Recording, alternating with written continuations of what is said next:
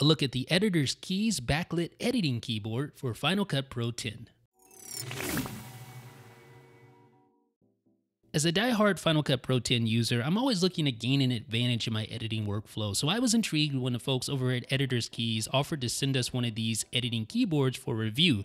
Now, this editing keyboard is specifically designed with Final Cut Pro 10 in mind, and it is a genuine Mac keyboard, so it has all of your normal keys like the Command key and the Option key, etc. It is a USB keyboard, so it just plugs directly into the USB port on your Mac.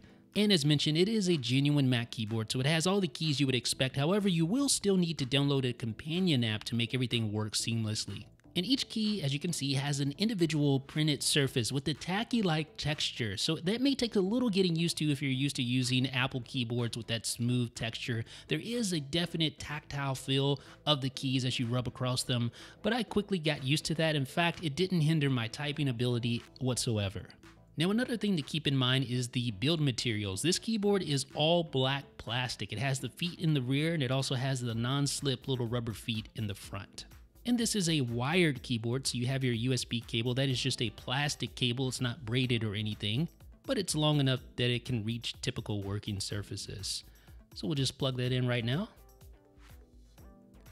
And there it goes. You see the backlight turn on. All right, so here are the individual keys with the backlight on. And there is a dedicated backlight button on this keyboard. The F6 button shares the dedicated backlight button, so you can turn that on or off just by pressing this button like that.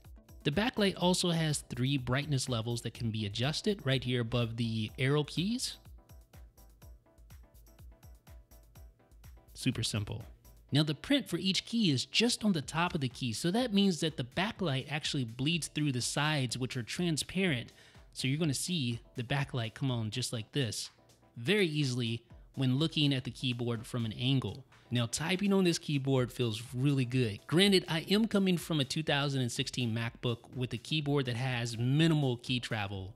This keyboard has quite a bit of travel and is very comfortable to type on. In fact, you don't have to use this to edit with Final Cut Pro 10. You can just use this like a normal keyboard. Type your blog posts, write your papers, use the number pad to calculate your finances, whatever the case may be. You can use this like a normal keyboard, but obviously it is geared towards Final Cut Pro 10 users. And that's sort of where my questions about this keyboard are raised, because if you are an advanced Final Cut Pro 10 user, chances are you're using customized keyboard shortcuts. You're going in, creating your own command sets, and because this keyboard has keys that feature printed shortcuts right on the surface that can't change, that's where some of the issues may occur. Because me personally, I have customized a lot of the keyboard shortcuts on Final Cut Pro 10. Went into the menu bar, went to commands, select customize, and then I've customized a lot of these keyboard shortcuts.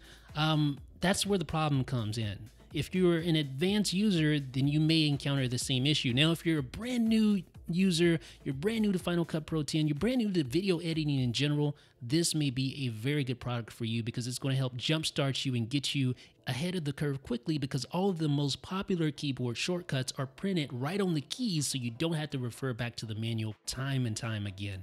Let me know what you think in the comments. This is Jeff with 9 to 5 Mac.